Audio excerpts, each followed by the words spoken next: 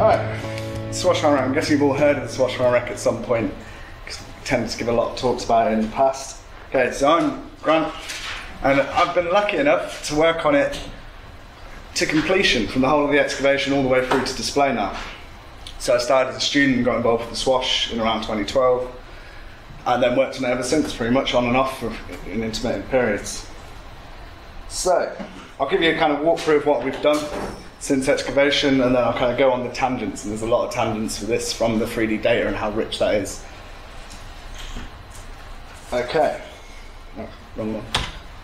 So, the site's the 7 to 10 metres, and it's wrecked on the approaches to Poole. It's calculated as 1630s estimate from the various finds found off of it. And it's now newly identified as the Fame, which sunk in 1631. So we were bang on, pretty much. The dendro was done by Nigel Nayland. He gave us a 1628 date, and it was proven to be Northwest European timbers, mainly oak. So obviously we're tending towards the Dutch-built theory at that point. And then once we had the identification of the Fame, which has been known about for quite a long time, we didn't mention it until the unveiling of the rudder recently. So, the site consists of 80% of the port side, and it looks like, oh, that's not it. Alright, so a brief history of the site. So it was originally located in 1990, just to show the kind of longevity of this site. I'm born in 1991. So 1990 is when this site is found. So just to kind of give you how long this has gone. 2004, 2005, Wessex did an initial survey of the site, refound it with side scan, and then did various survey work. 2006, 2009, Bournemouth University monitored the site and kind of noticed varying levels of erosion coming out. That was Kev, just sat up there when he was a student. Again, just kind of gets how long this project's been going on for. No offence. But yeah, so 2006, 2009, various monitoring rods were placed around the site, kind of just monitor the sediment levels and what's being eroded out. From that, it was noticed that loads of sediment's being moved and it's coming out at a vast rate.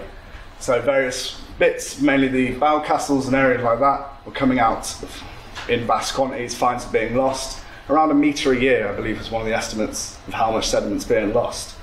So then a rescue excavation was started by Bournemouth University, 2010 to 2012. This is when I first started as an undergraduate. So I started as an undergraduate there in 2011 and picked up the last end of the excavation.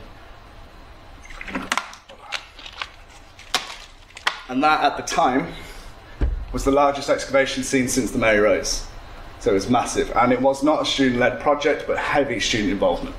Heavy amounts of student divers, and Bournemouth University monitoring was all done by students as well as part of that. And then from the excavation, rescue excavation, there was the recovery of the timbers in 2013, 2014 the recording of the timbers, 2015 and 16 was kind of a year over that period. The analysing of the timbers, and eventual final publication, that should be soon, we hope, if we can get it together. So, this is it. So as you can see, it's gigantic. It's about a 40 metre long site. Ship's probably about 35 metres long. It's really unique in the fact that it's not what you usually get. So this is from around the turn of the bilge all the way up to the top rail, all the way up to your handrails. It's just nowhere else. You just don't see it on ships. You just don't see it on shipwrecks. Usually you get the bottom, first garboard strakes, and you just clean cut across or something along those lines. So, it's getting a bit long in the day though. Alright. So, one problem with this is the areas of recovery. So we recovered the bow castle, recovery of visible carvings, and we'll move on to those in a bit. Gun carriages, we've recovered one gun carriage and some other bits of ordnance related timbers, and some other bits, polyblocks and a gun port lid, and then the recovery of the rudder. The rudder's gigantic. It's 9.5 metres long. I think it's about 3.5 tonnes. And it was a monster to try and pull out, and then we had to cut it in two, sadly. Everything on the swash had to be cut down to 5 metres, so it would fit down into a freeze dryer. So everything, freeze dryers are incredibly expensive, and according to Ian at York, anything over 5 metres, it gets really expensive, up into the millions. So everything's cut down into 5 metre chunks. The bow castle how the excavation was done was, firstly, this is photomosaic. I'm sure you're all used to this technique by now. Photomosaic, just simple photographs taken along a grid, stitched together and made this. This is made 2,000 images. So the excavation was done by placing a grid, made a scaffolding across, using the dredgers to take off the layers and uncover the archaeology. Record all that, record the structure, and then what was happening with the recovery of the timbers, we slowly dismantled each phase, going down through ceiling planking, framing, down to the external hull features, taking a drawing at each level so that we could lift it, record it, and put it back together. So, what was recovered was the bow castle from there. It's gigantic. We tried to recover parts of the bow, and this is where it got a bit, the story of the swash got a bit complex at this point. Because we recovered, the original plan was to recover around 200 timbers. These were placed on lifting frames on the seabed, all strapped down nice and lovely. The gigantic storms came in just before the lifting. We lost about 100 timbers, and this led to a whole rejigging of the post-excavation plan. The original plan was going to be about 2 years worth of recording, then 2 years worth of analysis, and after this we had to massively rethink the plan. So, that's just a brief history. Alright, so the post-excavation places, they took place intermittently from 2013 to 2016. The bulk majority of the timbers from the bow castle were lifted in 2012. The rudder was lifted in 2013 and rushed straight up to York.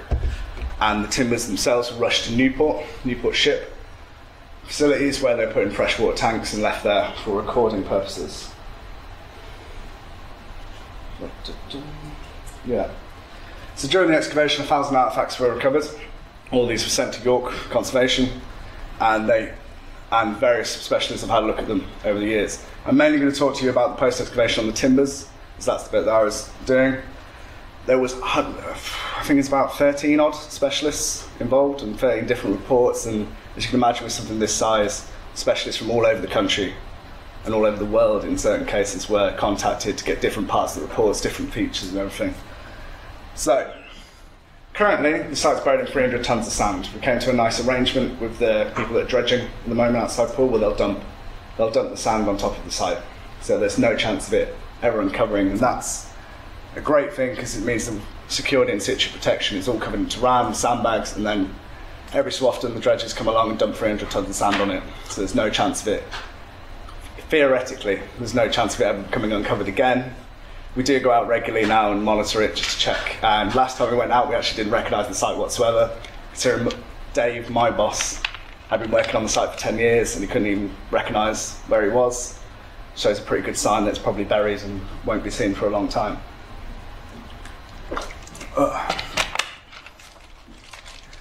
So, once the timbers were recovered, they all went up to Newport. It's worth mentioning that the design for the post-excavation was inherited from Newport.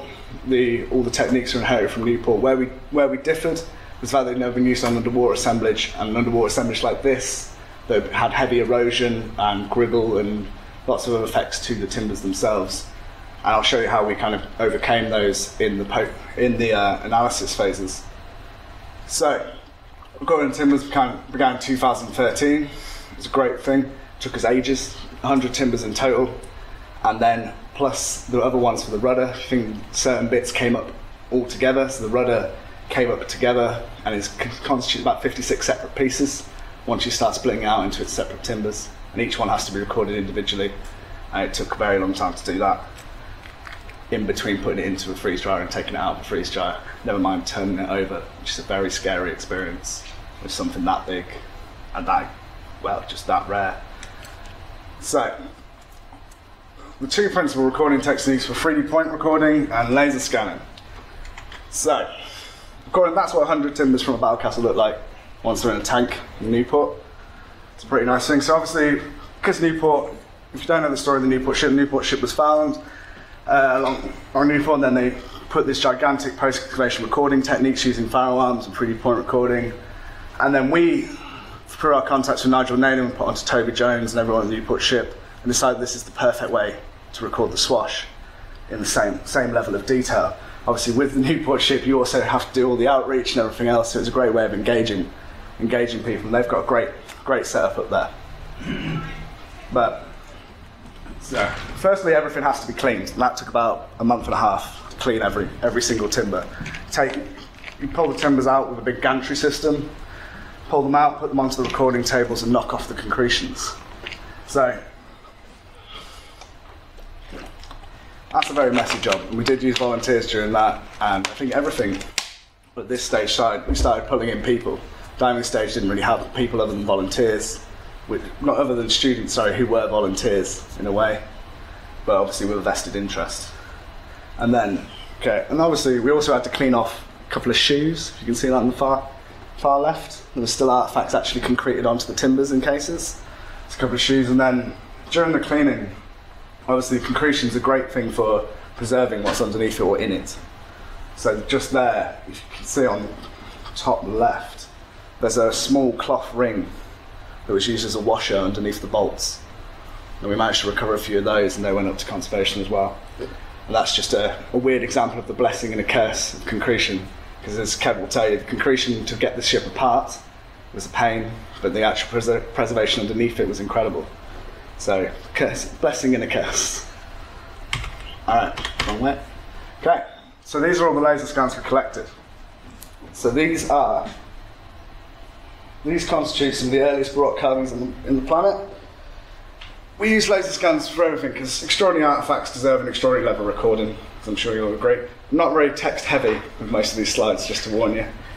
But it's all visual methods, so it's all visual aids, essentially.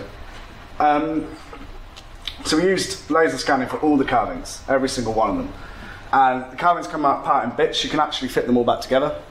They're all saved out as STLs, and you'll be able to get these from the archive when they're done. You can also get 3D PDFs, and you can print them quite easily. I've been printing ones occasionally as presents to people from a 3D printer that I have. But as you can see up there, this is a recording of tool marks. So obviously tool marks tend to be got rid of during the conservation process with the peg and then the freeze drying. You occasionally lose them. So I also endeavoured to do, which was also a tangent when we realised the recording, it's not in the original recording plan, but judging, when we cleaned off the concretion, we realised how nice these tool marks are. You can see the adze blades, you can see this thing, you could probably estimate back to the original tools and to how they were used across the site. So I decided that we better laser scan them on the planks and various other stuff to get that impression before it's lost. And that comes in later. And then various polyblocks and stuff. I believe the polyblock's that good that when you print it, you can move the sheath inside it, which is just great. And then cleats. Bottom.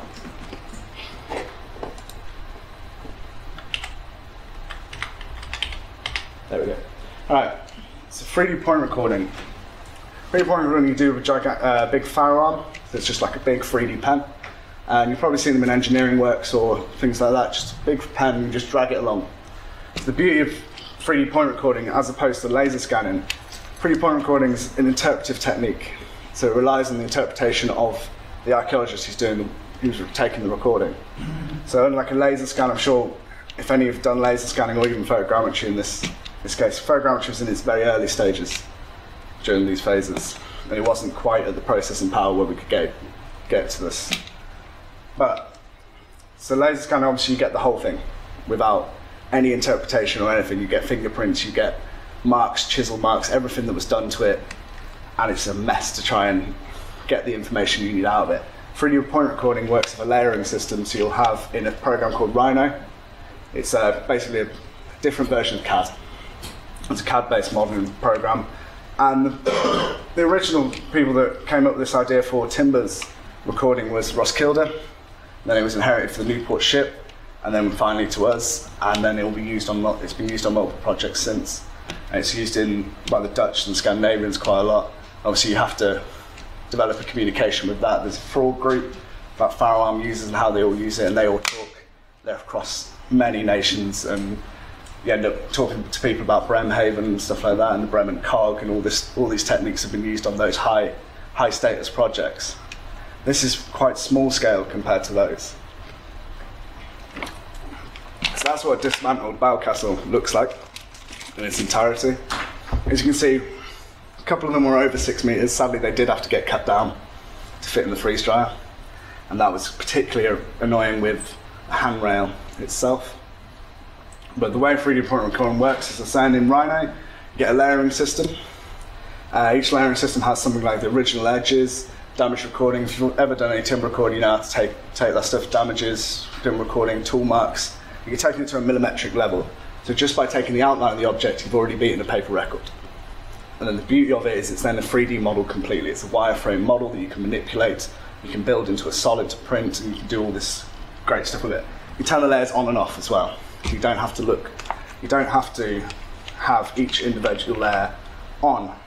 You can take each layer off to look at the tool marks individually, the fasteners individually, and all this stuff. And it is an immense amount of data, so you need to have a good plan on the way in of how you're going to get it out. Because I'd say the work we've done is probably around 30% of what's capable of the data. And that was just to achieve what we said we achieved with establishing building techniques and stuff. So, if we go into the analysis was done in 3 phases.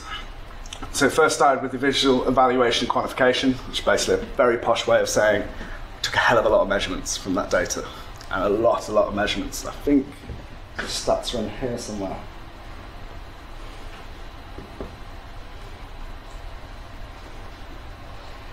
Yeah, it comes in on the next slide.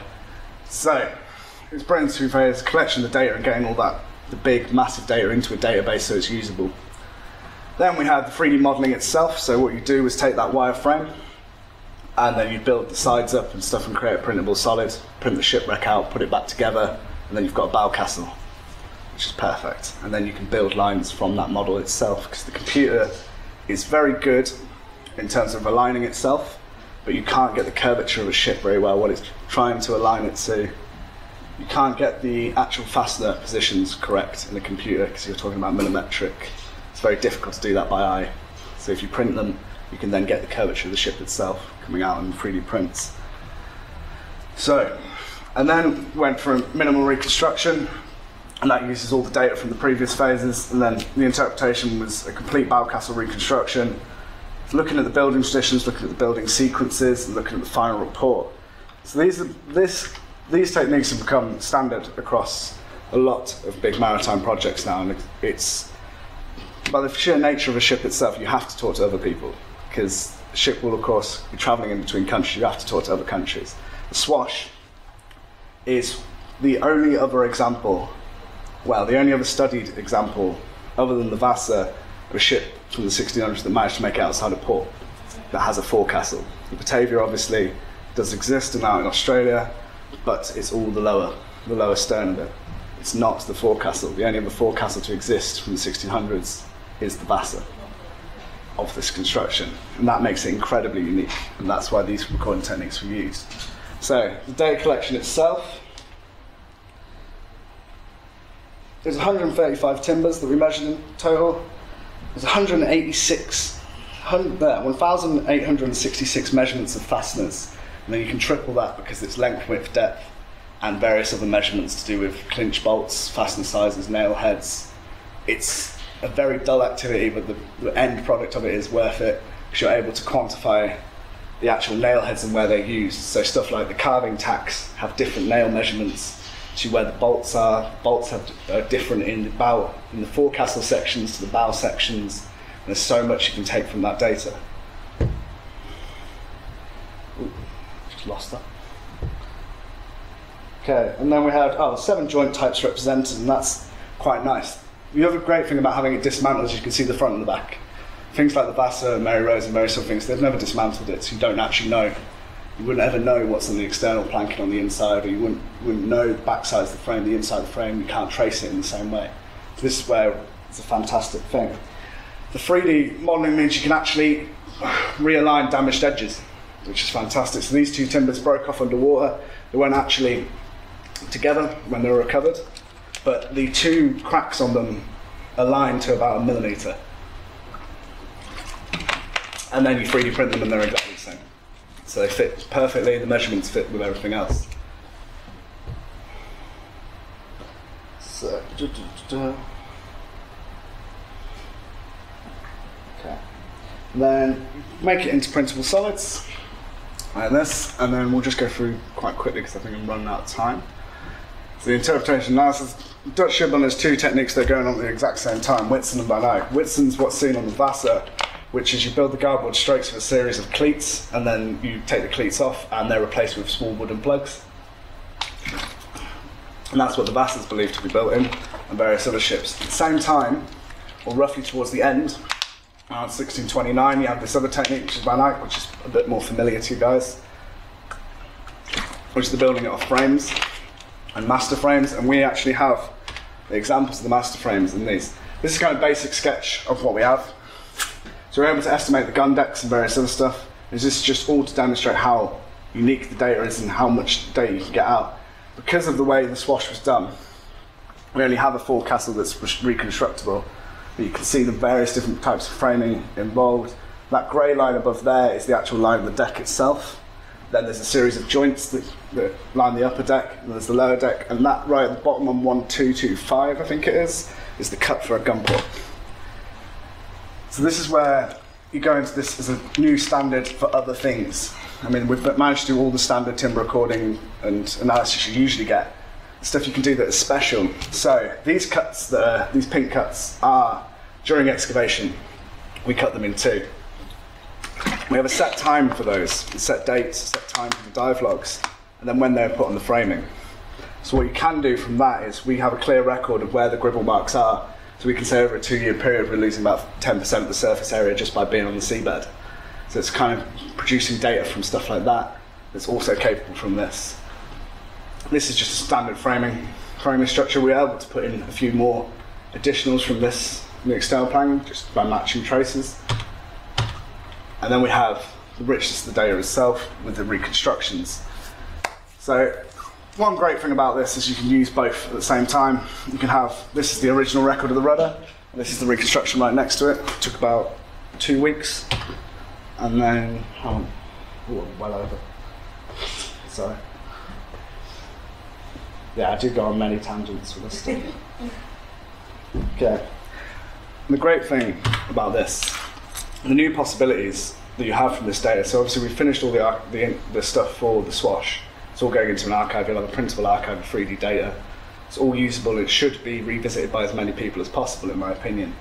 So what you can do is, with these 4 timbers were found in the dredge. They're pulled up in a dredge and given to us as, are these swash, aren't they swash? Once you stick all the measurements into the database, they line up perfectly with all the measurements in there. So it gives you the ability to then discredit things in the local area. So when stuff comes up on the beach, you can go, that's not my wreck, that probably is a new wreck, that's something else. And it's giving you that data source. So if you started doing everything in this new technique and these new standards, you could start matching it to everything else. And it is being used all over the world. But the other thing that you can do is the, I've completely forgotten, but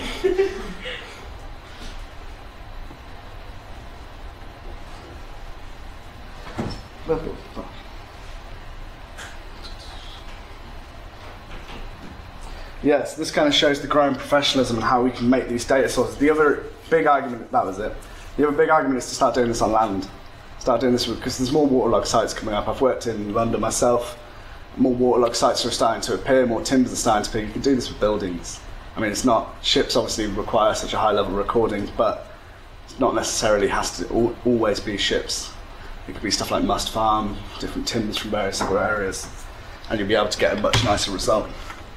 That's what it looks like when it's all put back together. And then these are various models of the different stuff. The archive will be completely printable, as I mentioned earlier. Utilising the data. So what we did manage to do was we breached the gap slightly between conservation and display. So obviously you create a project, you bring a waterlogged timber out, someone tells you it's going to be 5 years before you can put it in a museum. What we managed to do from the laser scan is CNC print out of wood. So you get a big wood oak block, you give them the laser scan, and it simply prints it out. So that's how we managed to do quite a lot of things, and they can be handling collections, of course you can touch them and everything like that. So in the unveiling of the rudder, we have it next to each other. So you can touch the one that was printed.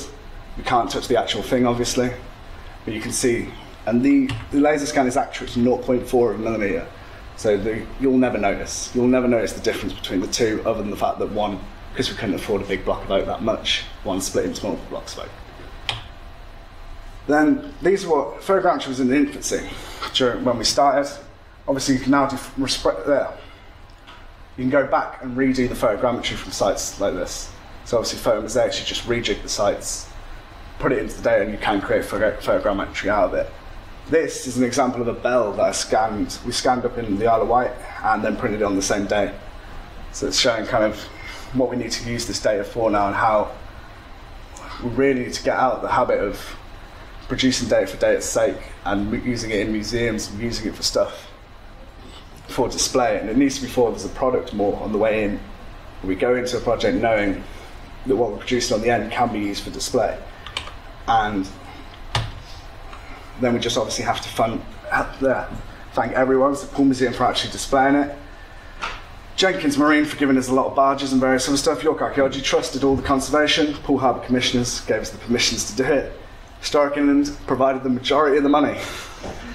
And this stuff doesn't come cheap, and this took a long time for us to all do. We had very many arguments. I bet it's very glad that we don't plan on recovering everything else, and we're done, I think. And then Master paid for the conservation of the carvings, and they will all be on display soon in the Pool Museum, and that's it. Sorry.